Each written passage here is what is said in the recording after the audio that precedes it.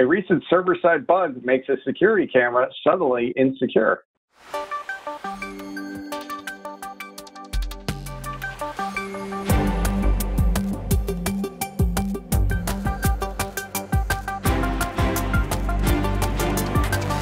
John, you have a little bit of a scary story about some home camera capabilities. Yeah, and certainly this isn't the first time we've heard a story about something like this, and I guarantee it won't be the last. But this is an interesting one, and it's also sounds like it's mostly been mitigated at this point, but I think it's still kind of worth talking about. So Eufy, again, challenging my pronunciation skills. I'm pretty sure it's EUFY, but I'm pretty sure it's pronounced Eufy. Is a security camera provider. They actually have a lot of smart home type of gadgets that they create and sell, in addition to like baby monitors, smart locks, alarm systems, and things like that. But in any event, it was reported, I think it was sometime earlier this week, that some people had seen that when they would go into the Eufy portal for their camera, that they were able to see other people's cameras, and also be able to see recordings that had been previously made, by those other cameras and kind of look back. So that obviously was a bit alarming that, if I could see somebody else's camera, that probably means somebody else could see my camera as well. So that was getting a lot of buzz on Reddit and some of the other, news platforms and whatnot. So Eufy was actually very quick to respond to this. They did take a look at it, and probably within several hours of it being reported, certainly within like a 12-hour window, they were able to identify what the problem was and resolve it. The way they explained it is that there was actually a software server upgrade that was performed. So this was a server-side problem. In the process of upgrading the server, it created this problem. So it wasn't something that was a problem in the cameras themselves, but was more, on the server side, which is also a little, normally we've seen before a lot of stories where the security cameras themselves that sit in your house is where the bug is, and somehow that is able to be, accessed. But in this case, it was actually the server where the cameras report into that that had an issue. And they claim it allowed a limited number, in quotes, of users to access video feeds from cameras belonging to other people, not themselves, and that the problem only existed for a limited duration, and it was addressed immediately by Eufy. They didn't get into a lot of detail exactly explaining what the problem was, but it was more of a bug than a breach. They described it as a software bug. And they did also want to kind of make sure that people understood it was only a certain class of smart home camera devices. So the smart locks, their Eufy baby monitors, and alarm systems, and the pet care products that they have were not impacted by this software bug.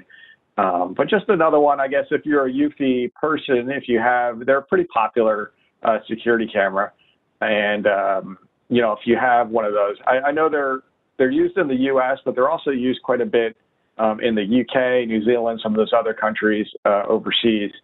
So if you are a user of them, you might want to just touch base, make sure you are updating any software or firmware for those devices. Not that you need to, but it's always good practice anyway. And just make maybe read the disclosure that Eufy has put out on their website about this particular bug, so you can understand if there's anything you need to be concerned about there. Yeah, I think some of the people quoted in the article were from Australia. I think I remember that. But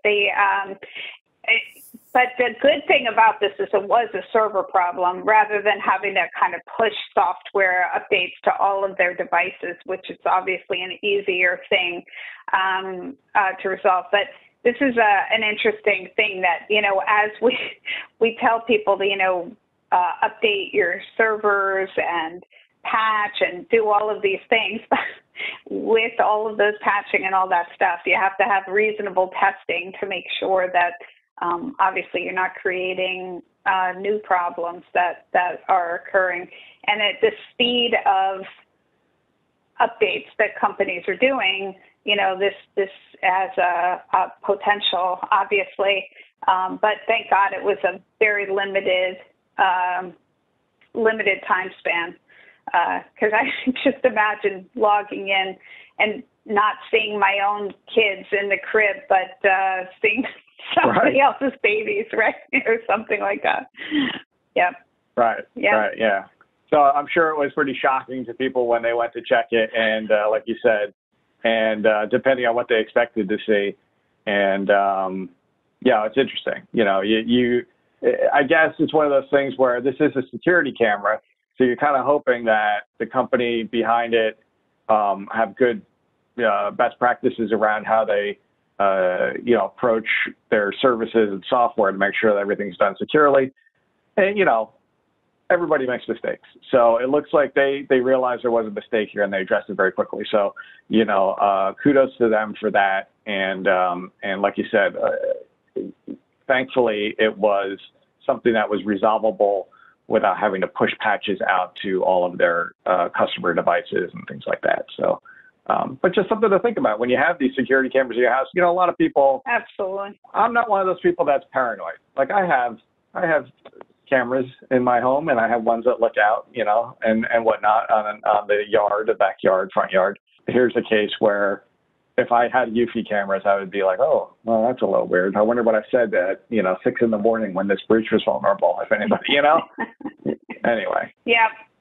But I also think that it's, if the boxes, since most people, and I'm sure this isn't you, John, aren't necessarily going in and thinking, oh, yeah, it's been a year. I should see if there are any firmware updates that I need to download onto this box, because a lot of them don't automatically update. These companies don't really have these kind of concerns. And so consumers do have to kind of watch. And as we know, there's more and more of these devices that people have in their home. And so in this case, it was a server, but, we need to think about making sure that these updates occur. Right. So that your washing machine isn't the next thing, Believe it or not, I have a washing machine that is internet enabled. I have not turned it on. It came with the washing machine. I don't know why you need an internet enabled washing machine, but, I know. There you go. Seems like everybody wants to internet enable everything nowadays. And I do agree with you. My barbecue grill, you can connect to it with Bluetooth. Seriously? And see the temperature. And I'm like, I don't need that. I'll just walk over and look at it, I don't know. Maybe I'm old school, but I don't really need to have it in everything. But it is kind of cool in some places, certainly smart TVs and things of those nature. I definitely appreciate the added value of having a smart device that's internet enabled there. So anyway.